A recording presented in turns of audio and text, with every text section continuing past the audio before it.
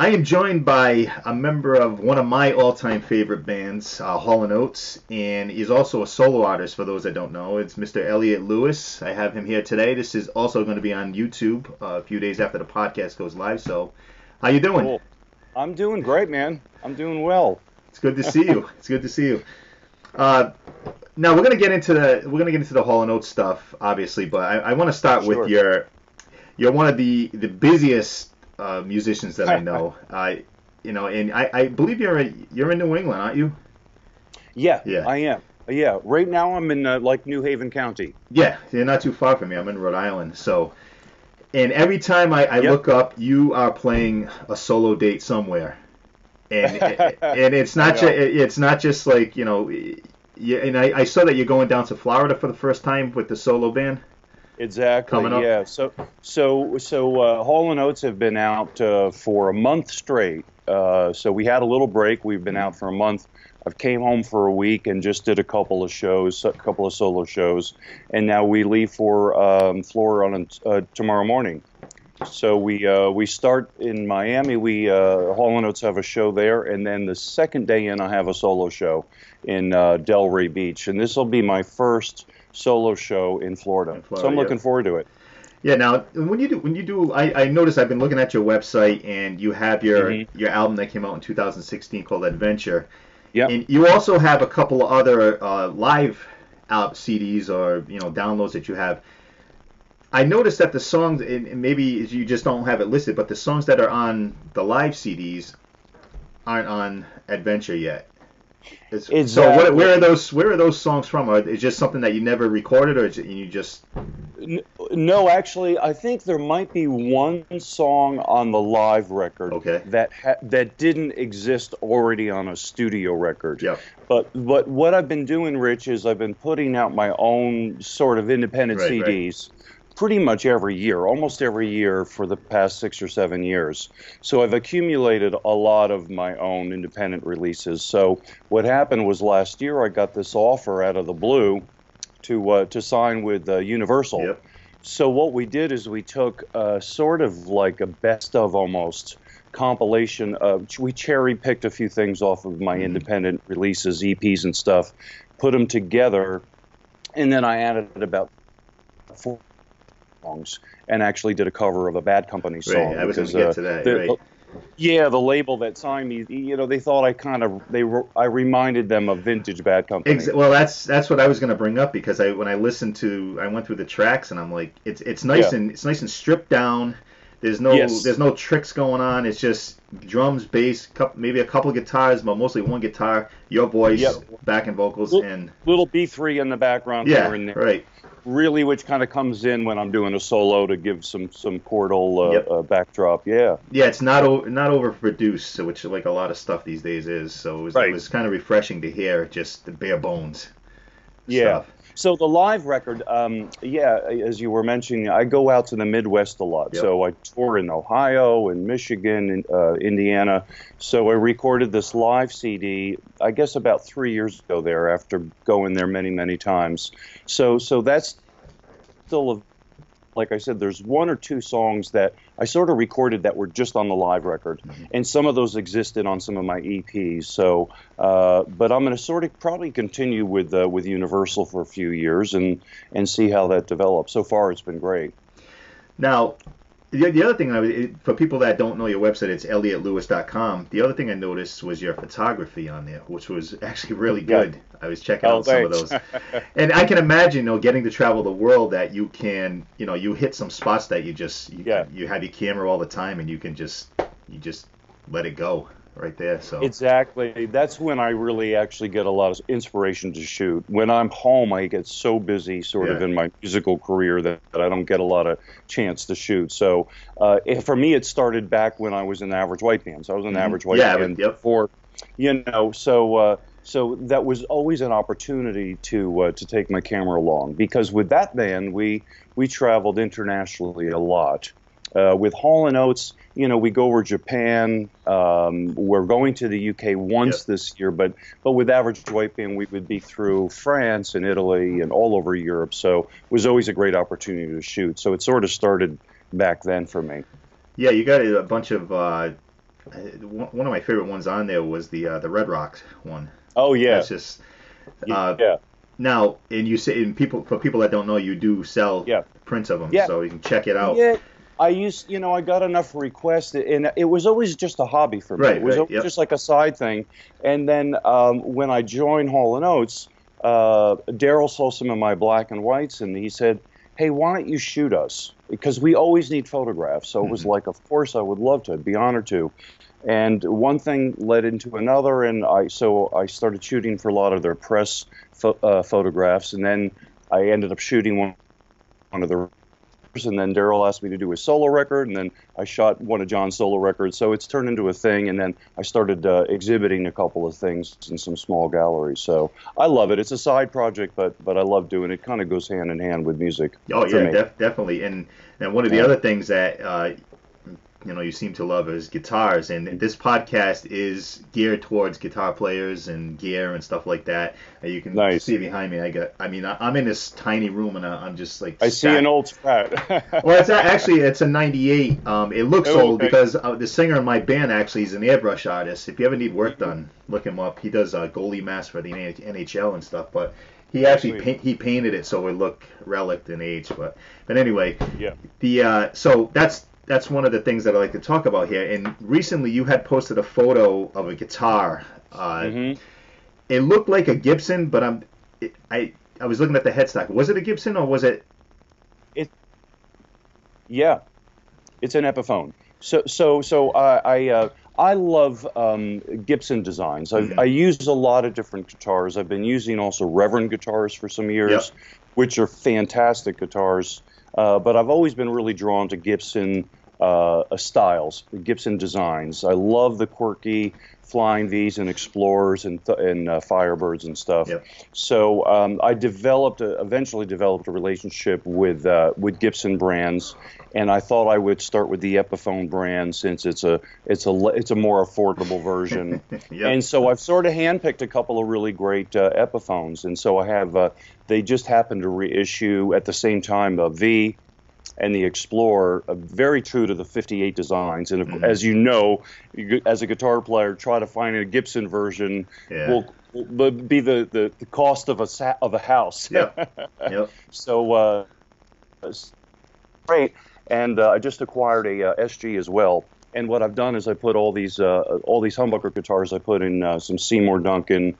They're P90 equivalents. They're called Fat Cats. So they're all working for me. So when you're doing the solo gigs, as far as your amp, like what are you playing out of these days? I'm all direct. I've really been doing frequently my solo shows as a guitar player, which is really what I am more or less. I've been ampless. So what are you using? So I kind of embrace that whole thing. I do too for the most part. Yeah. When I play a big outdoor gig, I'll bring the amp, but when I play a smaller place, I just run direct with in-ears, and it's so much easier. And I've gone through a lot of stuff. The thing that kind of inspired me to do it was, I don't know if you know, he's a great guitar player. You must know Johnny A. Yeah. Johnny A, great player. When I opened up for Monty Montgomery and Johnny A. I noticed he was doing that, and I thought, wow, this guy's got an amazing tone. So it inspired me to do that. So I went through a lot of stuff and ended up settling on the Tech 21 stuff. Yes. Actually, now it's a combination of Tech 21 and some Boss stuff. And it works well for me. It's, as pedal boards change frequently, we try new things, But the Sans amp stuff, the Tech 21, really respond like a real amp. So now, using is like the Fly Rig one, or is it just the? I use the Fly Rig. I have the Richie Kotzen model. That's the good one. Yeah, it's great. And right now I've settled on their character series. I have a few of them. Yep. I love the British one, but the one that really works well for me is I think it's called Leeds. It's the equivalent of a high watt. High watt, yeah. Yeah. Those so it's pretty minimal. Yeah, delay, that, in a Boss unit, which actually sounds amazing. I bought it just to kind of take down the road when I'm with Hall & Oates, is the GT1. It's a small little multi-effect guy. Yeah, it's like a condensed version of the GT8. Exactly. Yeah, Yeah. yeah. They're newest models, and man, it sounds fantastic. So I've been using that in conjunction, and then I always use a Shure wireless system because my own band is pretty small. So when I'm doing my shows, I like to get out and move around the Right. audience. So Yep. I've always got a Shure wireless as well. Yeah, the Tech 21. I mean, for a relatively small company, this stuff is rock Yeah, solid. It's rock solid.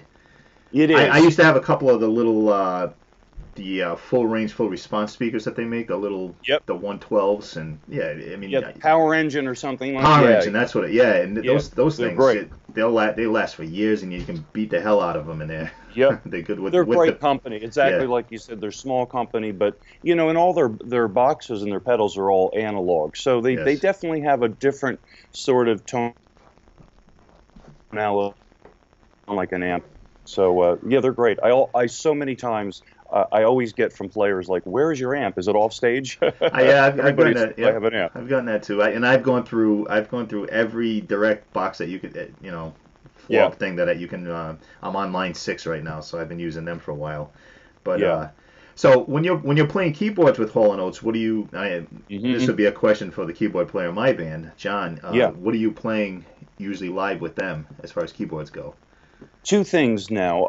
I was using when I first started in the band. I went out and sort of looked for the best sort of B3 emulator. Yep. So I used the Nord. I had bought myself a Nord, which served me well for years. And then Hammond sort of tracked me down, and they became fans of the Live from Daryl's House show. So they asked me if I wanted to try out one of their. At the time, it was new. It was sort of a replacement for a and piano and Rhodes in one box. So it's called the SK1. Yep. So I use an SK1, SK2, which are fantastic. And recently I just added a Roland piece to the mix because Hall and Oates on this tour doing some older songs that required me to do a lot of synth stuff, a couple of solos and stuff. So I've added a Roland as well, a VR09, which is great as well. So between the two, I'm covered. I don't need really like stacks of keyboards. Right, right.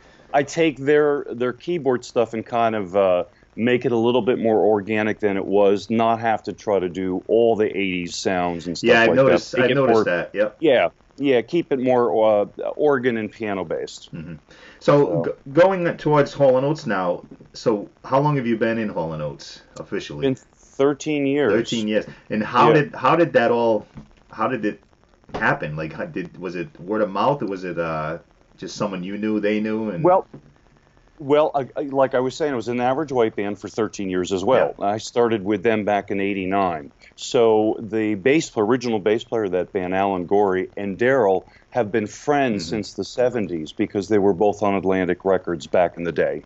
So Alan would work with Daryl when we weren't working the Average White Band.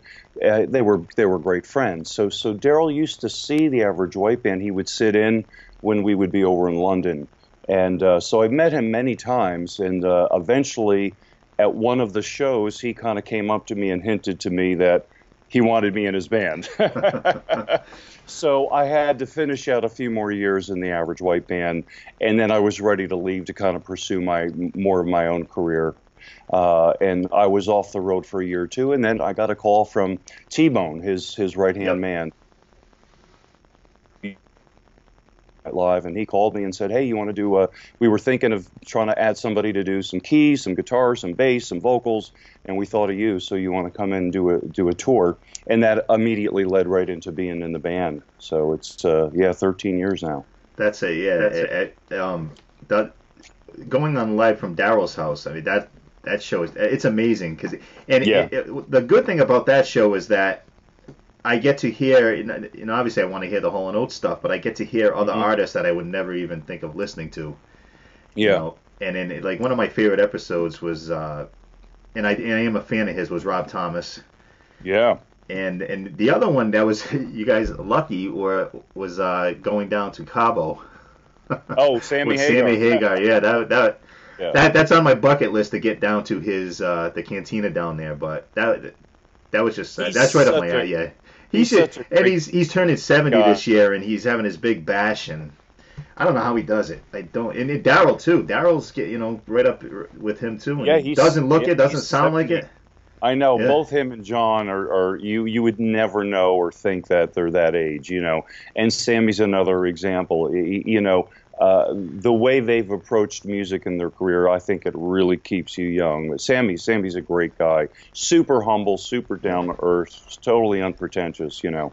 Well, Great guy. John was like that. I had the pleasure of meeting John a few years ago. We Oh, kind of like shared the same venue. He was out on a solo road trip, yep. and he was playing. I guess you would call it the dinner crowd at this venue in Massachusetts, and Yeah. my band was playing the night shift or whatever it was. So I Mhm. got to meet him back in the green room area, and I kind of hit him up for a photo, and he Mhm. was really gracious about it. But it was funny because I play in a Bon Jovi tribute band, and so we're taking the photo, and I'm like, I'm standing next to Music Royalty here. I'm ready to. This is awesome, Yeah. and he just blurts out right before that. He goes, "I get to take a picture with Richie Sambora." You know, and I still have the Nice. pictures somewhere. It's around here somewhere. But yeah, the band was excellent. He was as cool as can be. And Yeah, John's great, and he's the cool thing about John is he does so many different things too. You mhm, know, he's kind of like we do the same thing. We're busy with so many something, different yeah, things. You know, he obviously full on with Hall and Oates, but he just released a book, yep. and he's always writing and playing with different people. So he really loves to mix it up a lot. So yeah, he's great. Now, going back to Live from Daryl's House, do you have a favorite episode or guest that you played with? Uh, If you had to well, pick one, if you had to pick, I know there was yeah. a ton of them that were just out of this world, but Personal favorites, and the most recent one is, and I always say this because I always do a Cheap Trick song now in hmm my solo show. So I'm a massive Cheap Trick fan, and I always kid with when I do the song.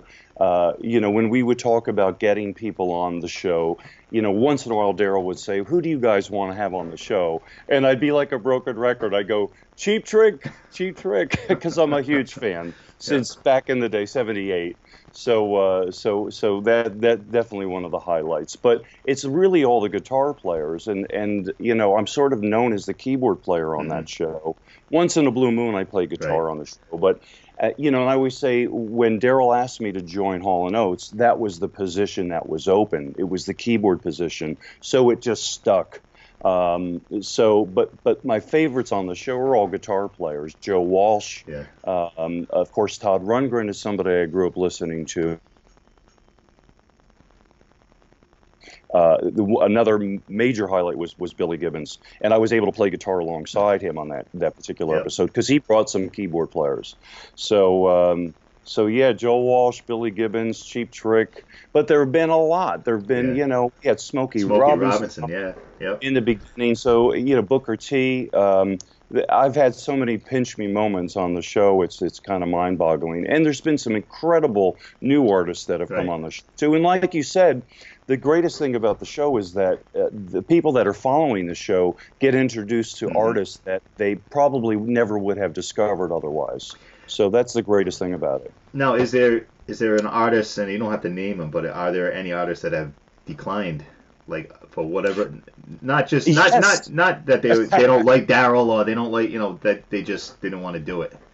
Yes, they declined only because of logistical reasons. I Okay. want to say, do you want? I can say a name, but I don't know. It's up to you. I think it was Sarah Bareilles, Okay. uh, because I think she was just about to get a Grammy, and so she signed on to do it, but then something changed, and of course she got nominated for Grammy, and there was one other guy too that was sort of a similar thing, a guy from Britain. I want to say his name was James Bay, Okay. something like that, who became very popular, but.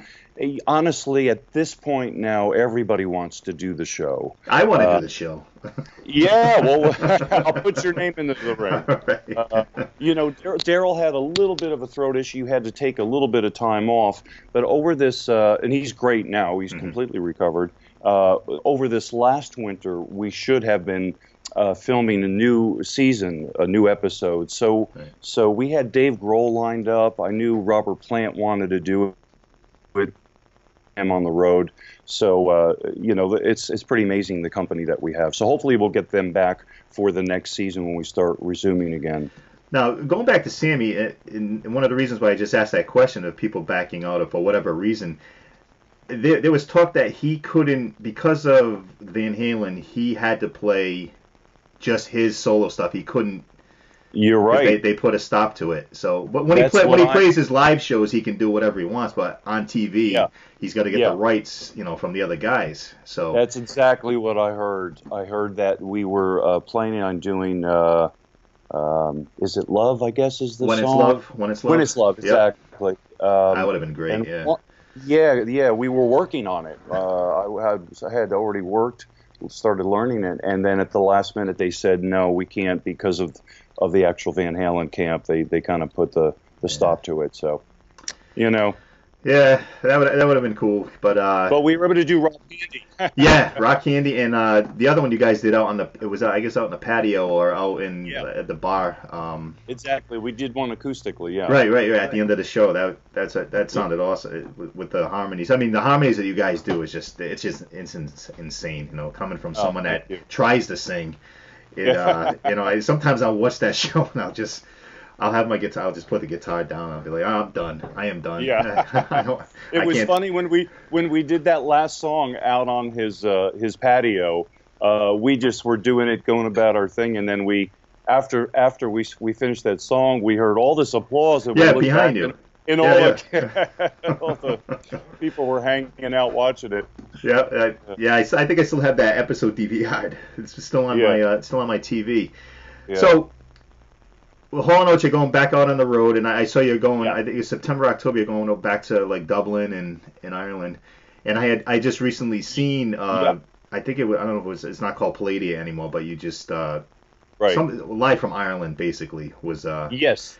Was that so? You're going back. Right. So you're going back exactly. there. You're going back there, and now when you guys are touring, and this is one thing that's killing me is, like I said, they're in my top 10 of all time, and I'm more of a rock, like heavier rock guy, but Hall & Oates is just they come on the radio and I can't turn it off. But one thing that's killing me is I've never gotten to see the band live for whatever reason, and this has happened to other guests I've had on this podcast where, me being a musician too, every time, like you're coming to I think it's June 24th, you're coming up here.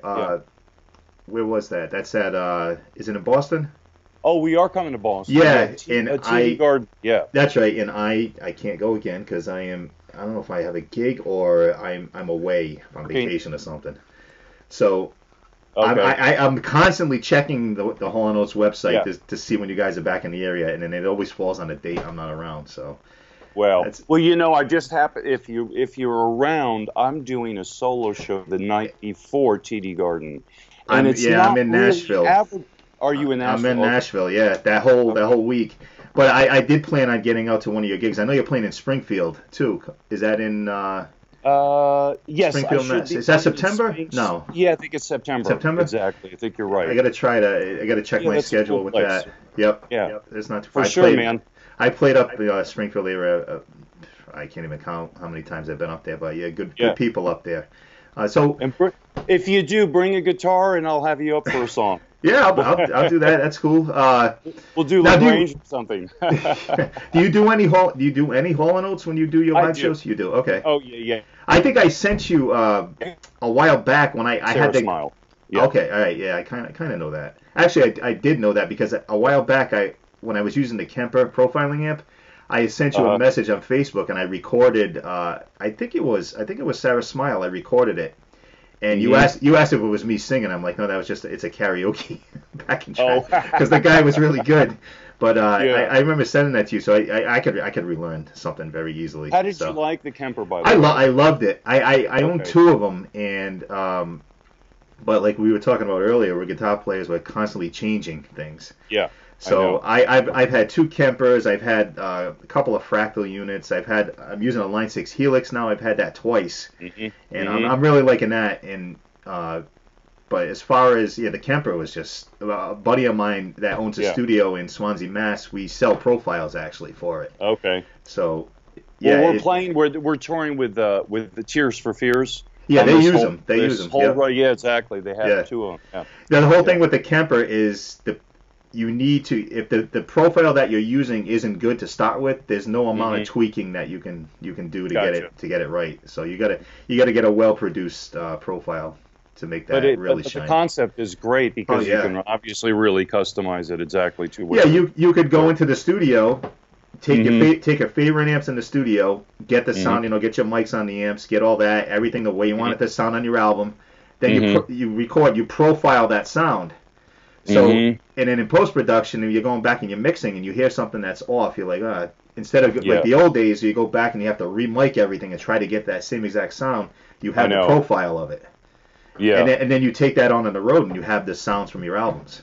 Which is great. Yeah. Which is great. You know, and I found, though, as a guitar player, just for my own personal experience, is that almost having less choices ends up being better for me. There's so much great technology out there, which is great, but sometimes I find, man, you just want to experiment and experiment. I find if I can get something that's in the general a league of where I'm going tonally, and I love that, I love that old Pete Townsend / Angus Young, sort of on the verge of breakup, and that's what I kind of go for. If I can get close to that with less choices, I'm good. Yeah, my problem is, and I always kid myself because like I got the Helix and I'm like I need all these effects. I need this and this and this and then when I set up my rig, I always default back to a little bit of reverb. I'll get a little delay on my leads, volume boost. And here and there I'll kick a phaser or a flanger on, but then 75% of the stuff that's in this board that it can do anything, I never end up using. We're not using it. I know. But it's good to have just in case you do want to use it. But so let's wrap this up. Your album is called Adventure. It's on your website, eliotlewis.com. You got a bunch of shows coming up. Hall & Oates is going back out on the road starting, I think you said June 7th, which is 2 days. You're heading back out, and you're doing some solo shows in between. Is there anything else you want to get out as far as to let people know? And your photography, too. That was a big thing for me when I went to your website. It was like, wow, that's pretty cool. And there's always a lot of new stuff that I add because every tour I end up getting a lot of new stuff. So I always try to add it to my website. But no, I think we've covered a lot of ground here. And any new CD in the works for you? Definitely, yeah. I've already started working on some new stuff, and I really like.